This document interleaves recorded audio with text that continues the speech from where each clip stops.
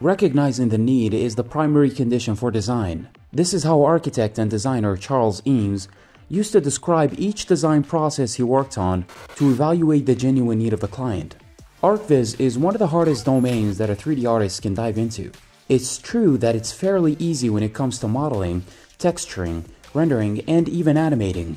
But the process that you have to go through and the time that you consume finding the right colors, patterns, and design is very challenging. That's why, as an Archviz artist, you'll have to learn to manage your time effectively. Otherwise, you'll never be able to meet the deadlines of your clients. Unreal Engine is considered to be a new intruder to the Archviz world, as people started using it for the purpose not more than 7 years ago.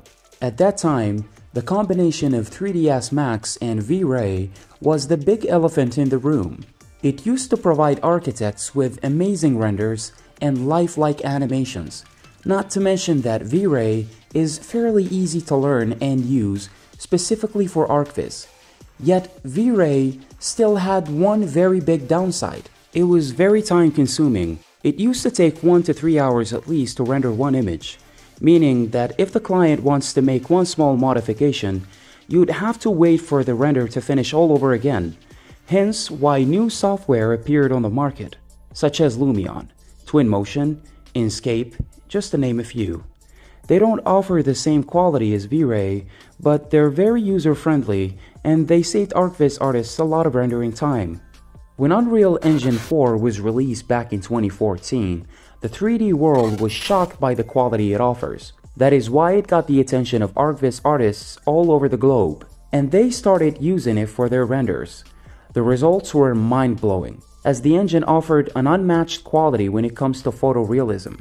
It's true that baking light takes a lot of time in UE4, but it also offered the artists new possibilities to explore their scenes in real time without the need for long-waited animations. And that was a true game changer when it comes to the Archviz world. Not to mention that since Unreal Engine 4 is a gaming engine, artists started to tweak these new abilities to their own advantages, and creating all sort of new interactive Archviz scenes, where you can change the color, texture, scale, furniture, turn lights off and on, open doors and close windows, all inside of your scene, and in real time, meaning that architects can now view their designed houses and buildings from a completely new perspective where the client can make adjustments in real time without the need to wait for the rendering to finish all over again. Unfortunately, Unreal Engine 4 was far from being perfect for Archviz artists, because since it's a gaming engine, you will have a mountain to climb in order for you to learn and master the engine. You need to learn programming codes and blueprints, UV channels, and all sort of new skills that usually an artist with an Archviz background doesn't know anything about.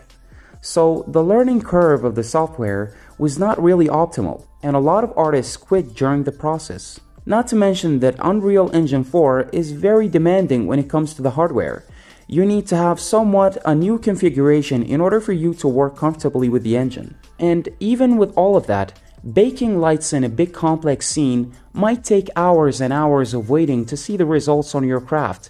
And it is here where Epic Games did the impossible by releasing Unreal Engine 5. We all know that Unreal Engine 5 is a big step in the gaming world, yet very few talk about how impactful that step is when it comes to Archviz.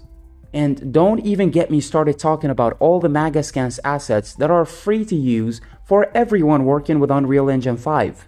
Can you imagine more than 16,000 materials, objects and decals to use freely in your Archviz projects? This would cost a fortune if you want to buy and use another software. And on top of that comes Lumen, the magical global illumination system that gives you lifelike lights and reflection stimulations without the need to bake light anymore. Overall, I would say that Unreal Engine 5 is one of the best tools when it comes to Archviz, if not the best. A software that is free to use with unmatched quality when it comes to rendering both still images and animations. It is true that you need to have a high-end PC that can handle that engine, but it would be worth every penny you spend.